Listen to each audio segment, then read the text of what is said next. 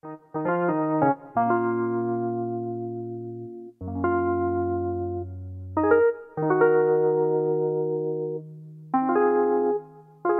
go. Looks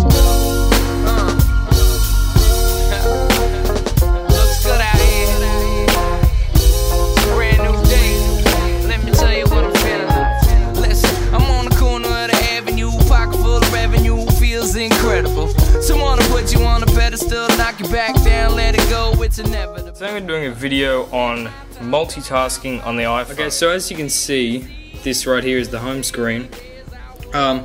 Essentially, all you need to do is, once you jailbreak your phone, you need to go to Cydia, and you need an app called Pro Switcher. This app right here. Once you have Pro Switcher installed from Cydia, you've downloaded it, it's installed, it will work, but what you'll find you'll need to do, I don't actually know the standard shortcut, I changed my own, but you click on the application here, and that'll bring it up here.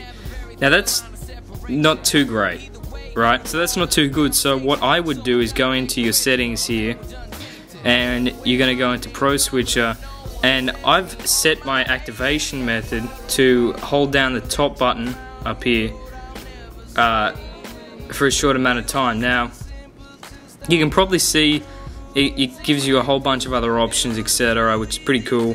I'm not too interested in them. So you can see the home button, sleep button. It's pretty customizable actually. You know, the springboard, icon pinch, icon spread, etc. It's pretty customizable. We're not going to worry about that. I have mine set to the sleep hold as a short hold. So, let's say you're at the home screen and you want to open up, let's say, Tweety.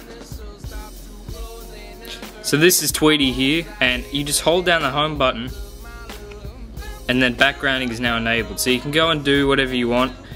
Let's say for argument's sake I'm going to open up my news feeds,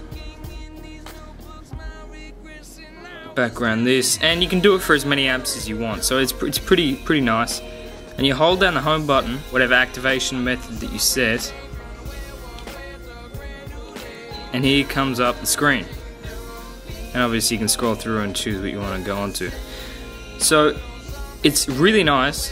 And if you want to get rid of one of them, like let's say the iPod here, you grab it. This is one of the gestures you can do. You can just click the X, but this is pretty cool. You just throw it up and you're out of it. And to get out of it, it's simple. You just press the home button and you're out of it. It's a really nice app, really good. You should go and check it out. I would highly recommend it for anybody. Really easy to use. You just install it, like I said. You would want to customize it in settings, which you can go and do obviously through your settings, and just customize it to your liking. And one of the reasons Apple doesn't allow it stock standard is because they want the best, most fluent experience that they can get out of the iPhone. They don't want any lag or anything. Not that I've seen any lag, but they don't want that, so they're not going to let you do it stock standard. But jailbreaking right now is really just one click. It's very, very easy. So I hope you enjoyed the video and subscribe for more.